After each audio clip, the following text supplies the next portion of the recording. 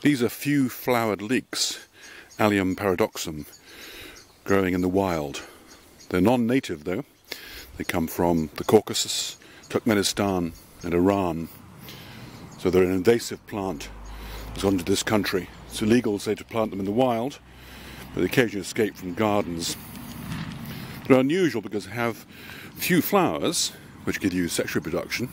They mainly rely on bulbils, otherwise known as pips, that give asexual reproduction. That's quite typical of the garlic family and the onion family and the leeks.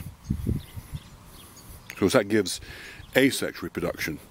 So if you do take the bulbils to grow from, or any of this group of plants, you get an identical plant growing from it.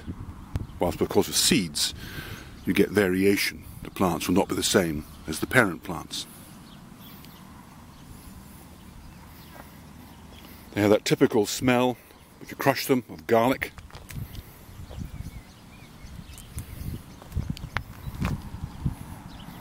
And this patch here has grown 10 times in size in just a few years.